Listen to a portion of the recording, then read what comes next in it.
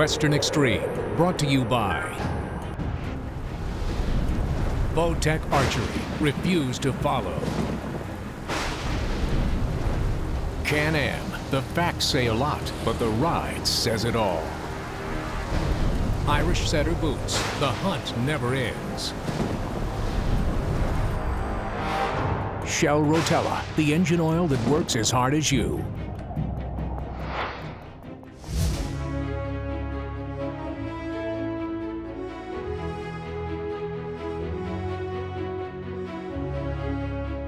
This is a show of shows. Really excited because we're hunting Rosevelt in my home state of Washington. Elk hunting is part of our family. Many times we've been called the elk family because we basically spend the entire fall hunting them. This was a really fantastic opportunity for Lorrie and I to get together and be able to go down to the other part of the state on the coast and hunt Roosevelts. Now, it's no secret that I-5 kind of is the divider, but this is really on the Roosevelt side of I-5. These are the giants. These are where the real big coastal Roosevelts live. Now, just a few years ago, Lorrie went on her very first hunt that she had ever been on. We went up to the Tishodi River drainage with the family. It's one of my favorite places on earth to be able to hunt an elk. We went way early before the kids went back to school. We're able to ride through the high country, cross the river, and just be in the natural habitat when those bulls are still in their summering mode. Now finally, everything's coming together, and this bull is going to cooperate, it looks like. He's staying still long enough. Everybody's kind of giving me directions as far as, okay, Lorrie, he's behind this tree. There's a clearing right here, a few yards in front of him. He looks like he's going to step out there. He's going in that direction. He's just stepping out here now. And finally, he cooperates. He stands perfectly broadside for me for long enough for Lorrie to pull the trigger on him. To the moment of truth. Make this one shot count. And bam, that bull is down. Takes what Jimmy calls the sleeping pill, and it's over with. He's down. You got him. Congratulations. That is so exciting. That was awesome. She did it. Lorrie, I have been waiting all of these years, forever and ever and ever, for her to take her first big game animal. And it just happened to be an elk, my favorite one in life, with my favorite person in life. There we go. This has got to be one of the most anticipated hunts I've ever done in my life. Lorrie made an absolutely extraordinary shot on an elk up in British Columbia at the Tishodi River drainage. Her very first big game animal, and it will not be her last. I'm going to convince her to do it again, trust me. Well, after Lorrie's success on her first bull elk, we went to Montana with J&J Guide Service. This was a really spectacular hunt because we were able to hunt right during the peak of the rut. There were lots of deer moving around. We woke up that morning and there was literally a small blizzard starting to come in. We were glassing up and down the river corridor when we found a huge mule deer buck.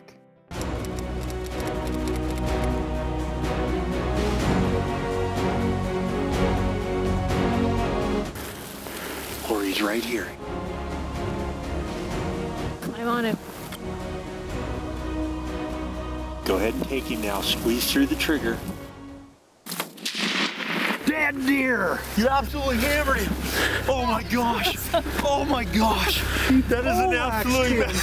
He was down. Hey, thank you. Guys, girl power right there. That was Lorrie fantastic. just gave the sleeping pill.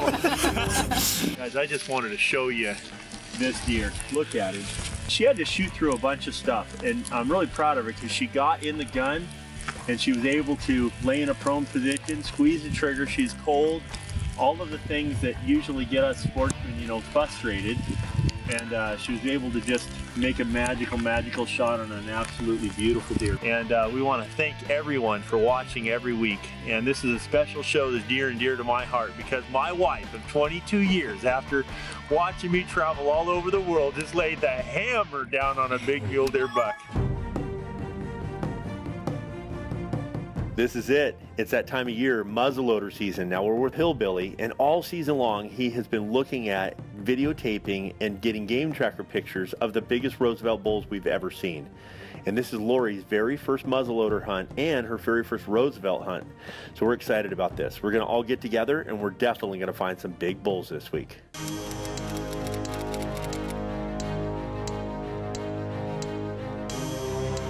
Now this is our first time that we really spent any time behind a muzzleloader. So there's a lot of learning to be done because Washington State has a bunch of rules and regulations on what you can and can't use. Very restrictive on the muzzleloader side.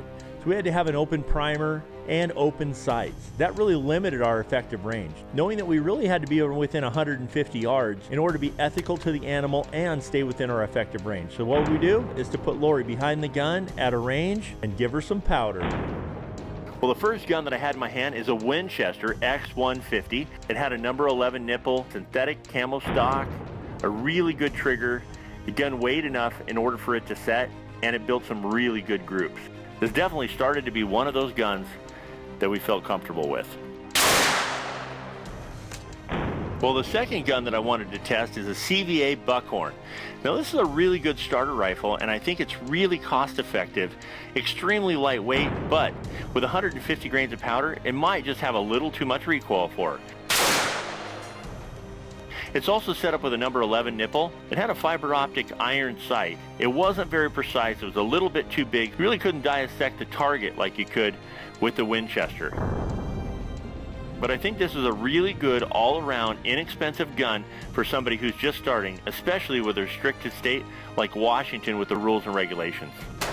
Well, the last gun that I picked up is an Austin Halleck 420, but I really like the gun from the time that I picked it up. It's heavy, so it physically sets. It won't have much recoil for the 150 grains of powder that we're actually putting into it. And with the open breech like it is, in case we needed a second shot, we could load this gun, I think, a lot quicker, and the consistency for it going off with an old Mustus style primer cap, I feel more comfortable with. This style of primer is my favorite because I really felt more confident that it will physically go off due to its size. This just felt like a good old-fashioned American steel. It just had everything in the combination, along with a really good fiber optic sight. So overall, after we've tested all three of them, checked their group sizes, Lorrie shot this gun more effectively, and I think it's just an all-around better choice. The one thing you learn about muzzleloader hunting is there is a lot of choice when you're trying to pick out the right gear. Now the load was 150 grains of 777 pellets behind a 295 grain power belt. We had enough bullet weight, and this would be a really good load for those big Rosevelt elk. Now many of you might know that those Rosevelts are a little bit bigger than the Rocky Mountains, so their body composure and size, it's truly a big, strong, big game animal. We needed enough horsepower out of these muzzleloaders to make it happen.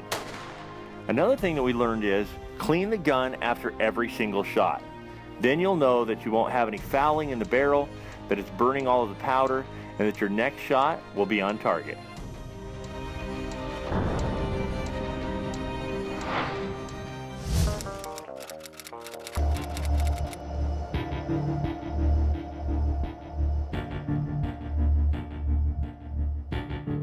So opening morning finally came. Jim and I make our way into where Shane's been seeing these bulls. It's still dark outside, and we can hear the first bugle at about 400 yards. So up to now, all the elk bugling that I've heard has either been off a videotape or from Jim walking around the house practicing his bugles. This morning, I hear real live elk bugling, and it was amazing. It was majestic. Just hearing the elk bugling caused so much adrenaline and so much excitement. It was amazing for me. It didn't take long for that first season for the light to come up and for us to see a bunch of cows milling around. We kind of worked the backside of the timber and figured that we had to completely stay out of sight and out of sound in order to move, hoping that those bulls would stay out there long enough. Those bulls are still bugling. I can see several cows right here, but I think the bulls are still up and around the corner a little bit. Gotta be ultra quiet. We're gonna sneak right through here and just go really slow. Okay. Just pay attention, okay? All right. If you look off to the left, because there still could be some cows off to our left, but I'm gonna pay attention mostly to the right side. So it's getting to be daylight. We're getting closer to the herd. The bugles are getting louder, and my adrenaline is going crazy. When first light came, it really started to see the outline of the cows mingling around, working that timber edge. So the cows and the calves start coming in, and my adrenaline starts to pump. There's a spike with them, and I can hear a few other bulls bugling still off in the distance. We decided that we were going to go back in the timber, loop around, try to get the right wind, and be able to get into position. Let's move up here. Let's get in position and see if we can find a way to shoot off. Now we knew that there were several big bulls around and a bunch of satellite smaller bulls that were still legal. So we snuck to the field's edge where we could hear the bulls. We could see the cows coming in, and Jim says, just wait, it's just a matter of time. The bulls are going to be here in the field soon. So we're sneaking up, getting closer to this herd, and we see the first bull with some cows and some calves. When we got into position, we looked out in front of us, and sure enough, a big 6-point bull. That right there is an absolutely dandy bull. He's right here. That other bigger bull that they were talking about might be around the corner, because this one is the one we were hearing bugle, and that one off at the distance I think is on the other side around that briar. Right. So I don't think we can see him yet. Jim even says he's bigger than any Rosevelt that he has personally taken, and Jim wants me to take a shot at this bull, but I want to wait because I just have a feeling that there's a big brother around the corner. We could have shot him way earlier, but we wanted that light to come up in order to get some really good camera footage of some of the most spectacular Rosevelt bulls that we've ever seen.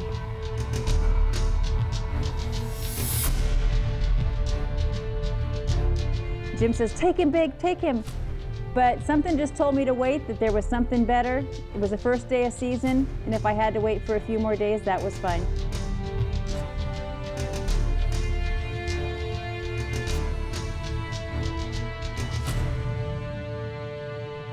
I was blown away at how beautiful this bull was. And he was fired up. He was bugling and chasing all the cows around.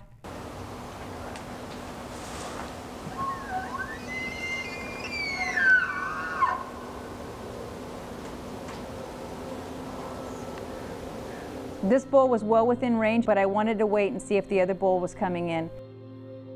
I kept hearing him bugle, and he sounded like he was making his way in to come check out this herd. My gosh, I sure hope that Lorrie has not made the wrong decision. It was directly in front of us, less than 150 yards. I really thought it was go time. We had known that there was one bigger bull around, and Lorrie had heard him bugle off to our right-hand side, and she made a decision I don't think I ever could have made. She actually passed on this big bull to wait for the bigger one. Lorrie, here comes that second bull right there. See him? Oh my gosh. And then we looked off, and here he comes. Finally, the other bull comes out. He's noticeably bigger, and I knew that this was the bull that I wanted to try to shoot. An absolute giant, one of the biggest Rosevelt bulls that I've ever seen, and he's coming with another set of cows directly in front of us. Look at those ivory tips. He's beautiful. That's the one I want to take. Seriously? Yeah. Okay, he is a better bull. He looks a little bit older. Yeah. But this one's a slam dunk shot right here. Yeah, but that one's moving in. Let's give him some time. Can't just wait on him.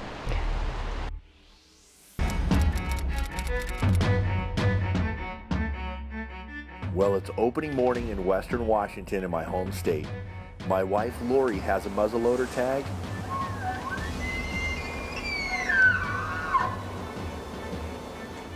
And we've got some big bulls headed our way. So all of a sudden appears the big brother, and he is amazing. And then we looked off, and here he comes. All I can see is just these big ivory tips on this elk. And when I saw him, I said, Jim, that's him. That's the one I want to take. And Jim just about peed his pants. I think there was a little bit of jealousy going on there. Lorrie is so calm. She's so patient. It's no joke that girls know how to shoot better than boys. Got a good solid rest? Yeah, I'm good here. Okay, wait now. I know. This bull's making his way into his cows. He's pushing him around a little bit. I'm into the gun. I'm ready to go. I'm just waiting for the broadside shot. I want you to aim about 6 inches high. And I want you to just be really, really still. Okay. You ready? Wait for him to turn broadside. Okay. I'm ready. Are you ready? Yeah, go ahead right now. Everything around us was a big puff of smoke, and we had to wait for the smoke to clear in order to see what had happened after she pulled the trigger. So the shot goes off, I get the report, smoke clears, and I've got my first Roosevelt. He's there on the ground, and Jim is jumping for joy. He is so excited. That bull right there is an absolute toad bull. Guys, you're watching Western Extreme, and Lorrie, for her third hunt, has now just shot another huge monster, bigger than any Roosevelt that I've ever shot. I wish that I wouldn't have spent my tag earlier. I'd love to shot the one you passed babe. on. Sorry, I'll help you out next time. Can you believe she passed on that first bull at under 100 yards? You know, we How could does that hear work? that. We could hear that other one bugling to him, and I knew he just sounded older. He sounded more mature. So I'm glad we waited. I was going to take the shot, and you told me to wait, so we did. All right, that's it. Good advice there, guys. We got it. We got to call Shane now. Yeah, let's get Shane and the boys together. We're gonna go collect Lorrie's Roosevelt. Well, this is it. This is a very proud moment in the Burnworth family. We're about ready to walk up on Lorrie's very first Rosevelt bull elk here in the state of Washington with Hillbilly. We're excited about it. We got Jeff here. And so this is kind of like a family hunt, and today is opening day, which we're quite excited about. You ready? Yeah, I am. Let's go see him. If you think about it, we're gonna get to put our hands on this wild bull elk for the very first time. Lorrie, you got to touch the horns for the first time. That's it. He's spectacular.